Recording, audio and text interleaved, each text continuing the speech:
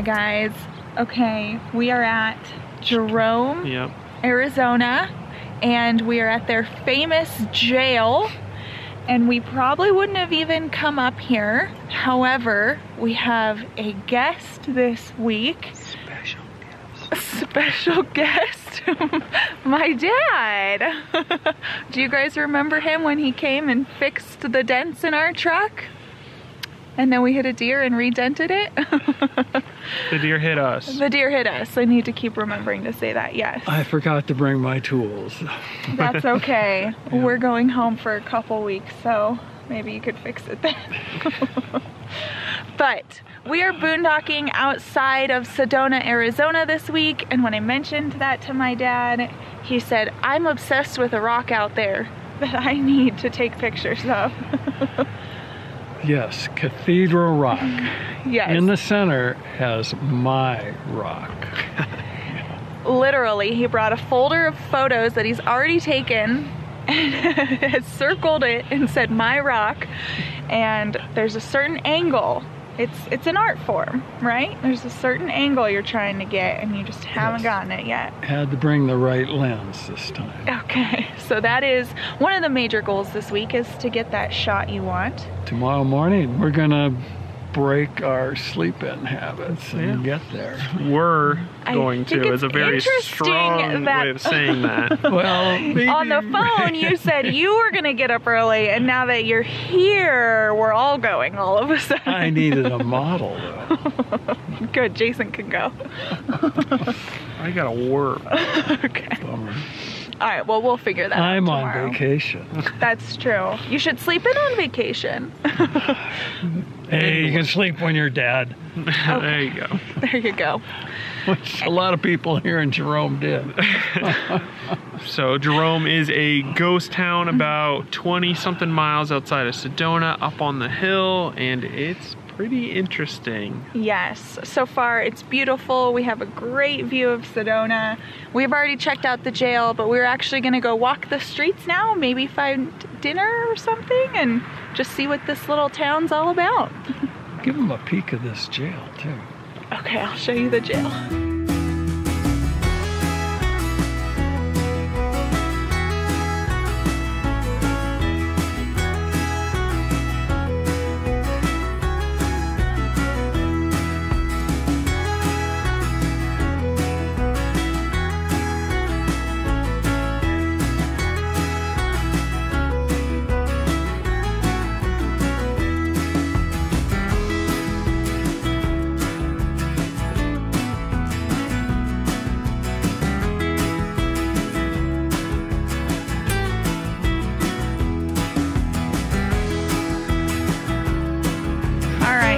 We are over halfway done with the Devil's Bridge Trail here, which is one of the most popular hikes to do in Sedona. And popular is definitely what it is, because there are a million people on this trail. Well, at least a couple hundred we passed. Yes, and this mile in, mile out hike is a OTV trail, so there are cars on this as well, but they're going super slow because they're off-roading, so it's not the best, not the most nature connecting hike. Right? Yeah.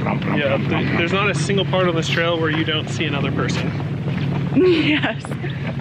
Yeah, so it's a mile up and a mile back if you have a 4x4 and you can get to the trailhead. Otherwise it's 2 miles in, 2 miles out. Yes, 4 miles round trip here. Oh, and there's another car coming the other way, so we're gonna have a nice little traffic jam up here.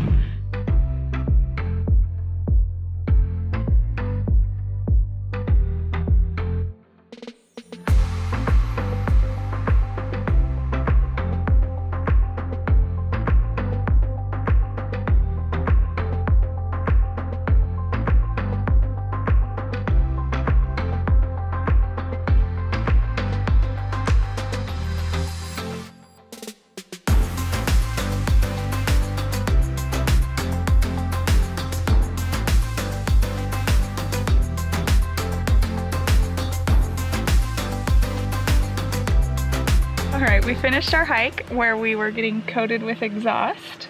And how did you guys feel about Devil's Bridge?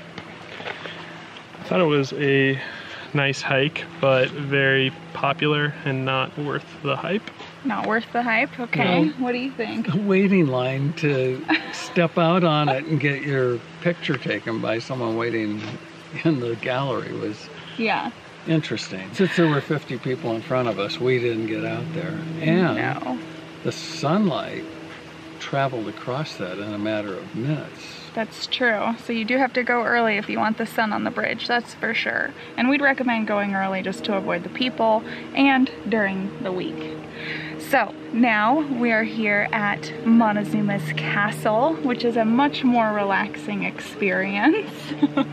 And then, you know, if you've watched our last couple vlogs, I've been really into the ancestral Pueblo culture, so this is just right up my alley, and all the frustration I felt at the hike, I'm feeling a lot better here. What do you...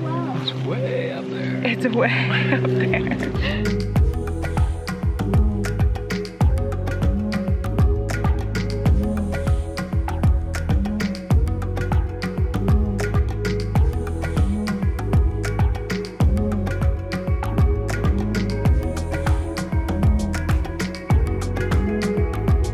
We encourage you to think beyond ancient stone walls and vacant rooms to the remains of a once vibrant village. A village of people who experience wants and needs, anxieties and fears, joys and sorrows, just as you and I today.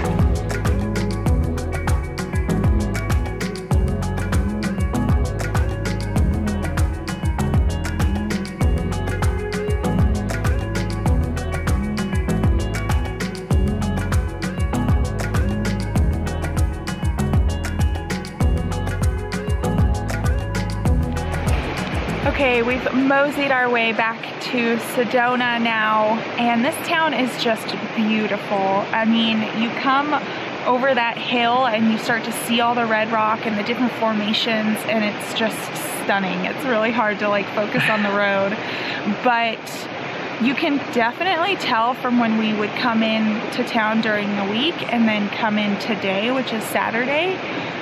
Ooh, there are like what feels like a million more people here. Yeah, it's definitely 10 times the amount of people. Yeah, so we're kind of guessing maybe people from the surrounding towns come in for the weekend. I mean, it draws, you know, a whole range of people because Sedona is known, if you didn't know, for vortexes. And supposedly where we are right now, the ranger at the station said there was a vortex here. Remember that? You don't remember? Anyway, so we are currently in an area called Red Rock Crossing to have my dad pursue a picture of his rock, aka Cathedral Rock. Yeah. And it's not just Cathedral Rock, there's like one particular rock point in Cathedral Rock that he's like obsessed with. Yeah. And it kind of reminds me of the guy from Close Encounters when he's obsessed with Devil's Tower. That's like how my dad's acting. You get your pictures? Yeah, come photobomb us. Photobomb, yeah. Did you get the shot that you're looking for? Well, no. No, of course not. That's been the answer all week. The perfect shot doesn't exist, he said. Yeah. Did you find Well, it hasn't happened. It exists somewhere. It exists, just hasn't happened. Probably after 10 hours of Photoshop. Okay. He has been chasing this thing down. He went up by himself one morning this week. You left at like 7 a.m. and he wasn't back. We ended up driving to Sedona and meeting him for dinner at like 6:30. It was a long day. Well, yeah. He was like, I'm just going for the morning to get the morning shot. And if you didn't continuously text me throughout the day, I would have thought that you like fell off the cliff or something. And I did. He did trip and hurt himself a little bit, yes. So anyway, we are hopefully going to just sit here There's still a couple people on this trail, but it's a lot less crowded than the Devil's Bridge Trail, that's for sure. So there's a little stream over here, and you follow the stream up, and you can get 8 million different shots of Cathedral Rock. Yeah. Have you shown them that yet? You have to show them. Okay, I'll show you all the angles from here. Because that's the main reason why I come to Sedona. Yeah, not to visit your kid. More opportunities. Look at the, oh. Well, usually. But with you here, it was like a no-brainer. Okay, good.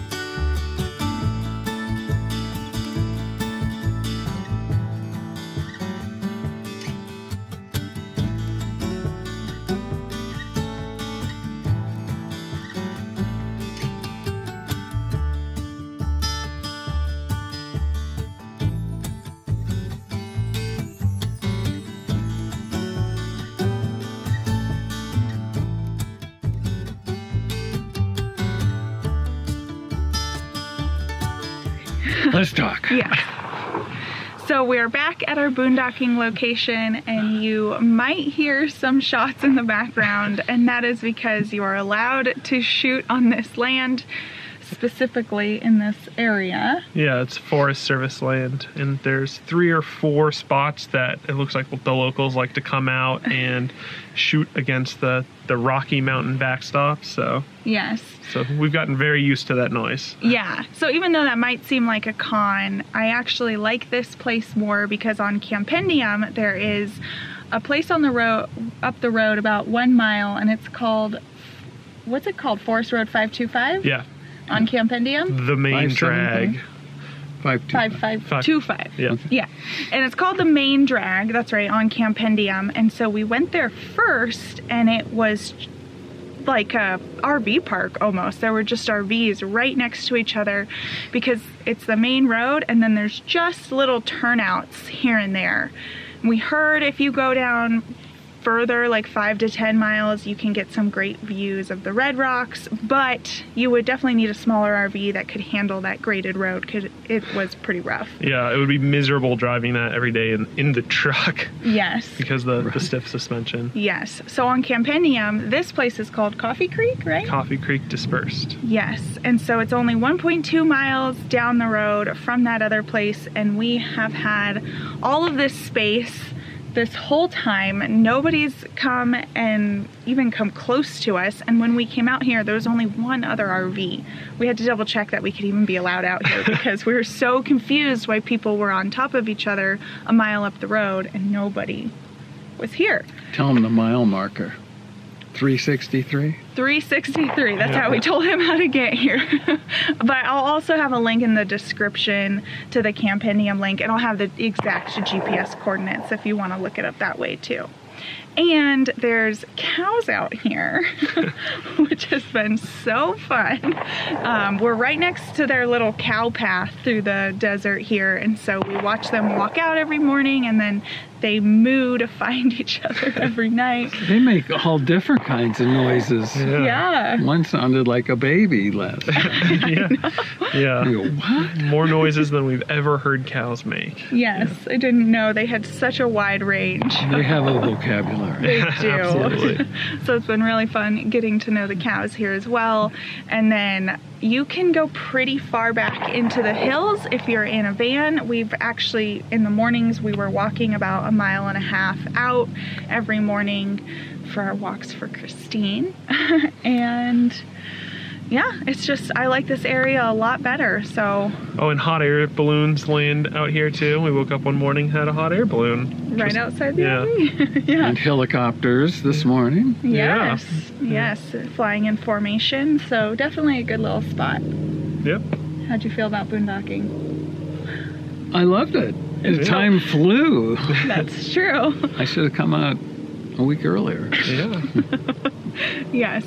It was great until we ran out of water and propane. And propane. Last night, and it was I don't know which is worse. Yeah, it's too late to go get more. Yeah, you got to experience the not so fun side of RVing with us these last 2 days here. It just turns into camping now. Yeah, exactly. Luxury camping. Yes. Glamping. Yeah. And we counted the weeks, and we actually realized this now ends our 5th week straight boondocking.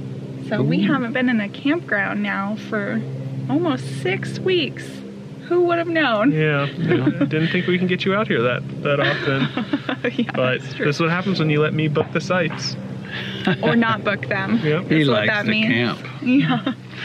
But And are you more the glam camper? I mean, I guess this still feels like glamping when we have a 100-gallon freshwater tank and When we don't run out of water. When you start running out of the water and propane at night and Yeah. you're too lazy to go find more. And it's 45 degrees outside. Yeah, we piled him up with extra blankets. I could hardly move. With the blankets or because you were so cold? No, he piled too many on. Okay, good. I can't move my You feet. got that San Diego blood. You're not used to it being colder than 50. Yeah. You know? Exactly. That's cold. But this has been a good week in Sedona. We unfortunately had a lot of work, but I'm glad you came because it got us out more than we would have been out, that's for And sure. I'll tell you, that wasn't much. These people are workaholics. You think this is easy? It's not. They work their buns off on the computer 10 hours a day, so appreciate it. Well, thanks, Dad. Spoken by the protective parent. Got it. All right, well, it's time for you to start heading back to San Diego, and we're heading out to Palm Springs. So, Yepers. don't forget to like this video and subscribe to join our getaway gang. We'll see you next time. Bye, guys. That you would have done. I didn't know what the cue was. You want to try it again? Sure. Okay. We can always have it in the bloopers, huh? Yeah, it's after. We'll see you next time. Oh, okay. Okay. All right. Well, don't forget to like this video and subscribe to join our getaway gang. We'll see you next time. Bye, guys.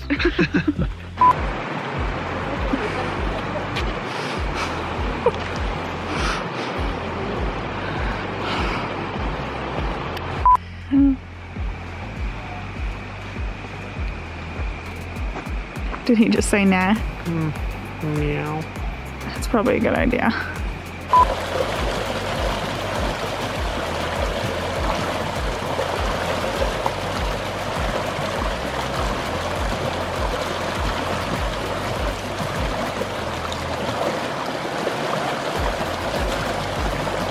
Yes.